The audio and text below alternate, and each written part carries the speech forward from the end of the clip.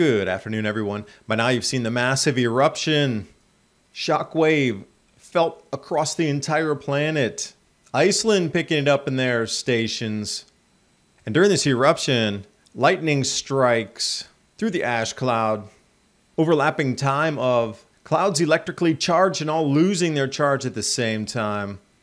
Record cold cloud top 105 degrees below zero.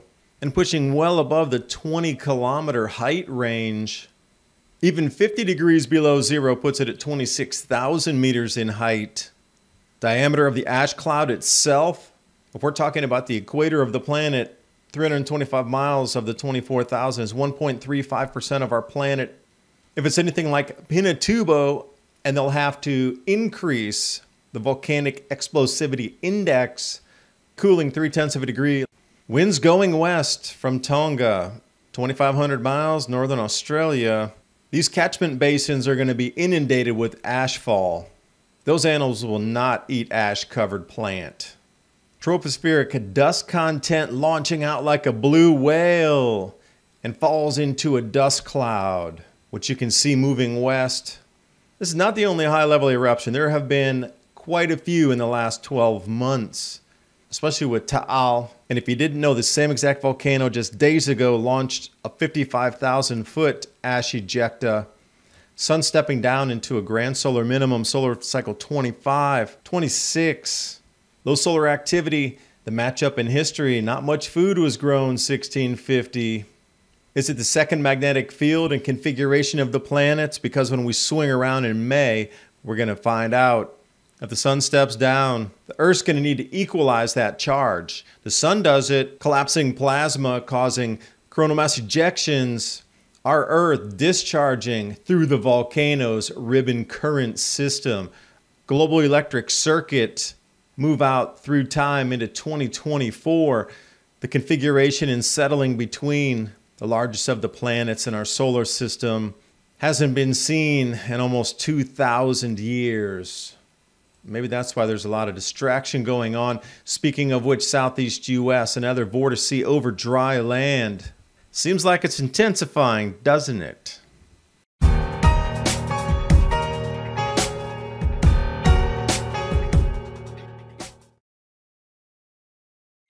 Looks like Joe hasn't gotten the virus or the economy under control. And now we have inflation and cron cases skyrocketing. And do you think the stock market will trade higher in the next 3 years than it did from 2016 to 2020? Economists are comparing our current inflationary environment to the inflation era of the 1970s. Gold was up 20x, silver 37x in that 10-year period. Learn how simple it is to add physical gold and silver to your portfolio ahead of the rise in inflation and predicted price rises. Patriot Gold Group has the no-fee-for-life IRA, where your IRA or 401k can be in physical gold and silver. Call 1-800-356-4470 and get a free investor guide today. And with the knowledge that Patriot Gold Group is Consumer Affairs' top-rated gold IRA dealer from 2016 to present, click on the link in the description box below for more information. And now on with the video. Now, the mainstream media showing you the pretty pictures of the eruption, but not going into detail of what's really going to happen with our planet with this VEI-5 or VEI-6 eruption. We've seen the images, stunning to say the least. And the symmetry within the eruption as well. You almost need to ask yourself if there's some electrical activity involved in this. The density of the ash, and then where is that going to move to, and what effects will it have on cooling our planet, and the effects on global agriculture. So we've seen the pictures, made news, there was a lot of tsunami warnings. This image itself doesn't do justice to the upper atmospheric ash concentrations along with the sulfur dioxide. And this image of before and after shows you how intense the blast really was to remove part of an island. Even the arsenals of the superpowers barely scrape the possibility on the upper end. without cracking the planet in half. So I've had a fair few people ask me, where is Tonga? Well, it's where the red dots are there. Different islands. To the west is going to be Fiji, and then we see Vanuatu, New Caledonia. And if we continue west, Australia. Wind flows are heading toward Australia off this eruption. Interesting view here of the seismic wave that traversed the planet and pinged off stations all the way Yucatan Peninsula, Iceland, and the Canary Islands in a completely different ocean. We're going to look at a few animations in different wavelengths of light and infrared, spectral, and water vapor. And this concussion wave ripped through the atmosphere, the sea, and the crust itself. And you have to wonder, how high did those cloud tops actually go? And then what type of eruption are we looking at here? Canary Islands picking up the vibrations. At the same time, almost every station on the planet registered this event. Iceland Meteorological Institute, all their stations very sensitive due to the ongoing eruptions and monitoring of the Icelandic lava flows. So when we look at the event here, it's in the southern hemisphere, south of the equator. Now, most times eruptions don't pass through the equatorial band, but something of this magnitude will have a different set of variables versus even a VEI4, which is the Volcanic Explosivity Index, or VEI5. So let's take a look at some numbers. Over here on Zoom Earth, I've linked everything in the description box below so you can chase down, do your own interactive, do your own research on this. But if we're looking at the ash, just the width of the eruption and then the outflows into the atmosphere of ash, we're looking at from east to west, 305 miles, and then north to south, about 321 miles. So I just did a simple calculation here of using the Earth's equatorial circumference, 24,000 miles around the Earth. That's why we have 24 hours in a day. And what percentage of that 24,000 is 325 miles? Well, 1.35% of the Earth in coverage at the moment of eruption, not the ensuing ash spread. Hugely different. So when I show you the satellite loops, you're going to be looking at the coordinates here, 175 west, 20 south. It's going to be right on a grid. It's pretty easy to identify where it is. So we'll identify the area right there at Tonga-Hunga. There's a classical look in upper level water vapor. So up around 40,000, 43,000 feet off of this one here for upper levels. You can see the eruption and the subsequent descent of that ash column that flowed down and it swirls. You can actually see the size of it as it's collapsing expands outward. So if you go to the periphery of 175 east all the way over to 170 west, each one of these grid squares is 300 miles by 300 miles. So right now we're looking at least 900 miles, maybe 1,200 miles across, just from the ash when it rained back down and started to spread. Now, interestingly, it's being caught up in a cyclone that is moving toward New Zealand at the same time. So the winds are spinning in unusual directions due to the cyclonic action of these other more intense storms around the area. So you have to wonder, is it electrically induced? Because cyclone, which is known to be electrically activated for intensification, magnetic field lines, global electric circuit, is very close to, I mean, just a stone's throw. We're talking 300 miles, less than 1% away of the distance of the planet's circumference to where this event took place, and a cyclone forming at the same time and intensifying. So let's take a look at the tropospheric dust content. This will really set it apart. You can see the blast wave coming out of there, and it looks like a giant blue whale launching into the air. But here's where you can see the problems beginning to happen with our agriculture in real time in front of us. Slow this down for a second. But as that ash descends, gives you a better indication of the spread of it versus the water vapor. This dark black is so easy to see, and that's already spreading to around 1,200 miles in width of that ash fall. Now this is going to continue to move across the ocean, but which direction is it going to move is the question. And if you keep your eyes down at the lower right where the colored bars are to show you the altitude of the dust, you'll see it's beginning to transit west, heading toward Australia. It'll cover Vanuatu and Fiji first. Huge ash falls there. And if we go over to the day cloud phase, this gives you another indication of the intensity of it as the shock wave rips out through the atmosphere, through the oceans, and many things that we saw with all the warnings that had been issued coastline based.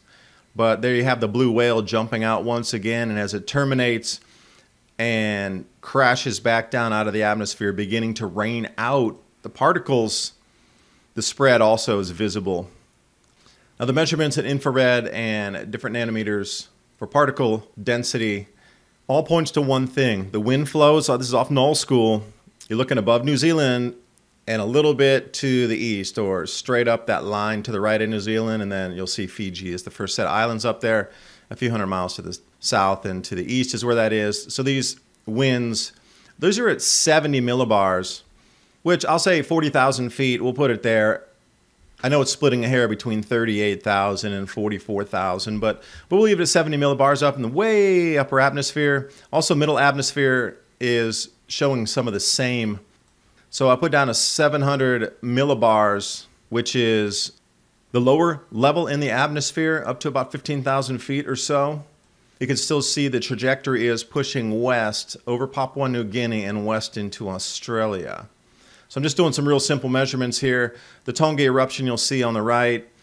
The line over to Australia, Cape York, is where that ash is heading to. And you can see the cyclonic spin that's just north of New Zealand there. The cyclone mixed with this volcanic eruption, it has to be electrical, so close together in the crust. But I digress over to Cape York Peninsula, the Northern Territory, Queensland, Western Australia. This is where the ash is going to land in just a day or two.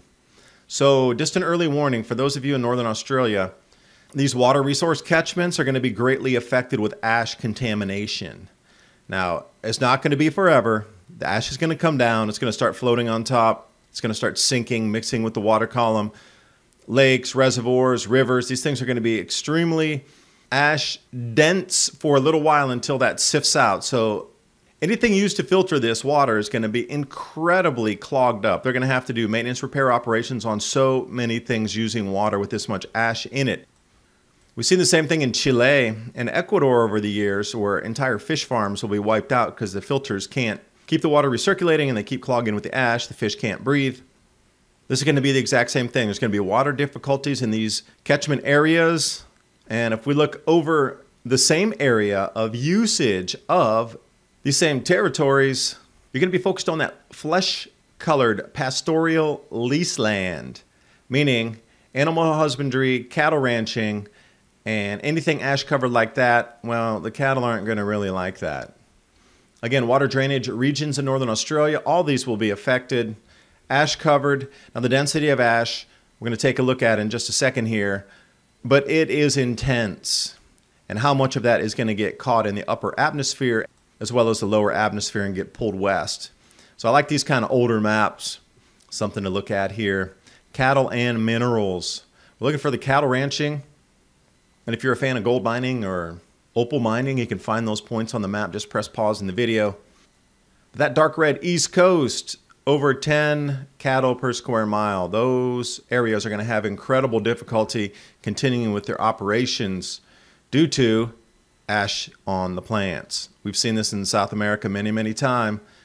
So let's move over to the electrical effects. I was trying to put these two together, and this is one of the best lightning plot maps I have seen in the entire event here.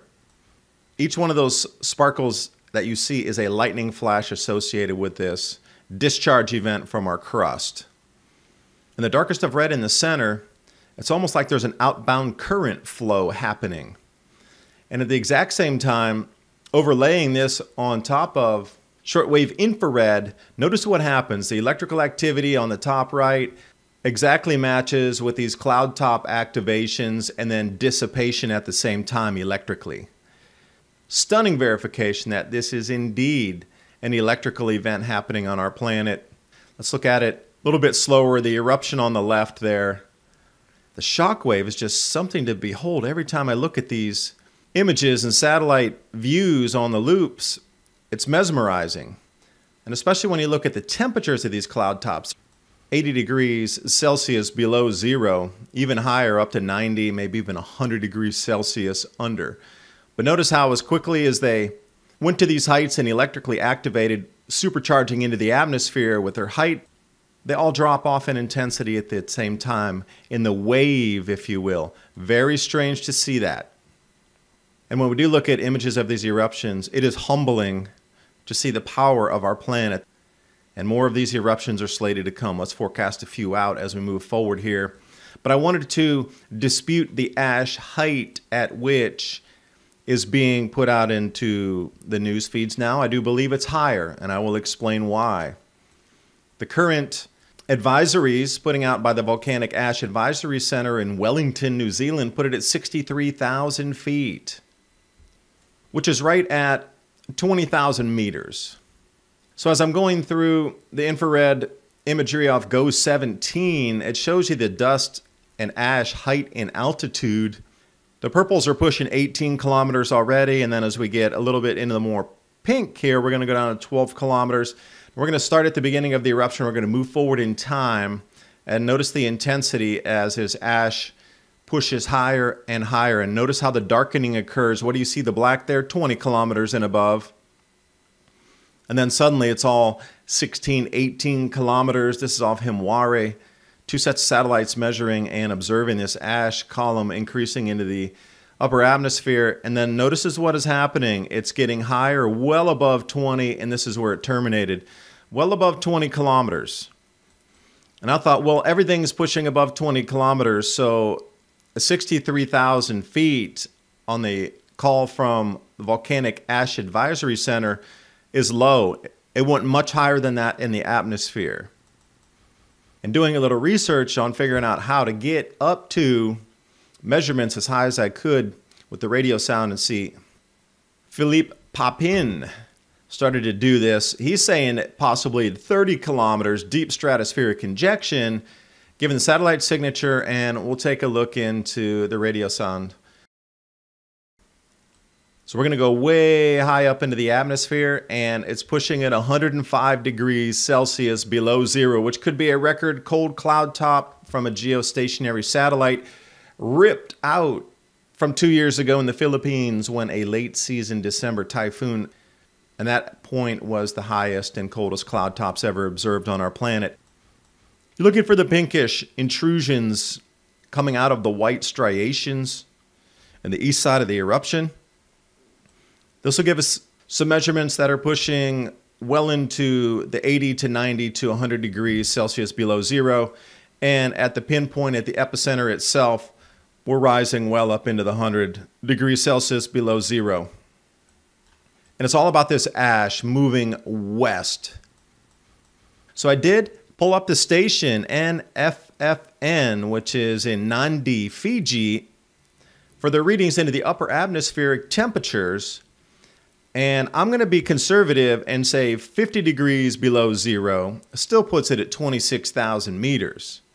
Now this is off the charts, literally at 105 degrees Celsius goes way off that chart. You're going to have to add another band at 100 and then 110 so you can encompass. But you're going to go well into the 26 to 28,000 meter range, which puts it way up at 100,000 foot on the ash. This is getting close to Pinatubo.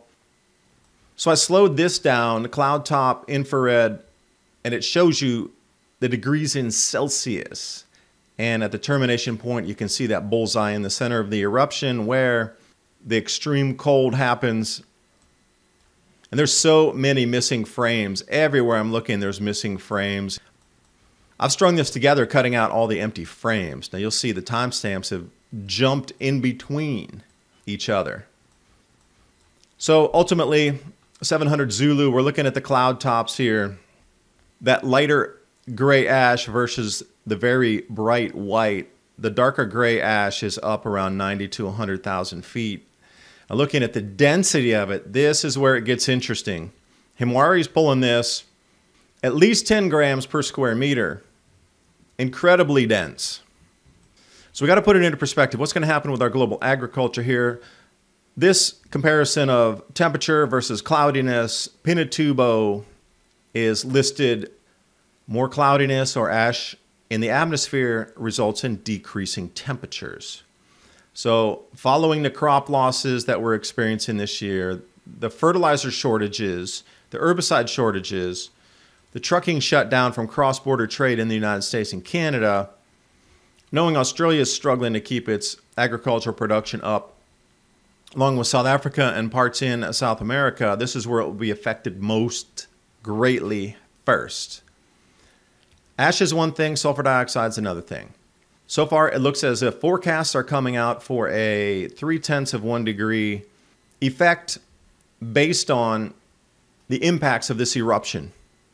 Now, this is just one set of variables going on, but if you didn't know, I'm going to run you through the past for, say, the last few months. There's been an enormous amount of high-level eruptions across the planet, starting right here with the same exact volcano that put ash 50,000 feet back on December 21st, 2021.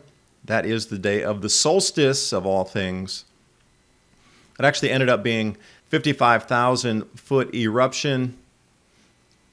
And for comparison, this is a 55,000 foot eruption, and that's all the larger it was on December 20th, 21st, compared to the one we just saw.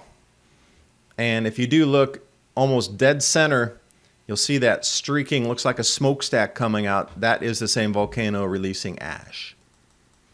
Taking you over to ash RGB. This will give you a good indication of the sulfur dioxide that's coming out of that event back in late December 2021, the 20th. That is nowhere remotely close to what we just saw. That is orders of magnitude far smaller. But then the Philippines and Taal also had quite the large eruption. And we've seen a string of these across the Aleutians, Kamchatka Peninsula, Alaska, equatorial eruptions in Indonesia. But these are the kind of the ash blasts that we're looking at.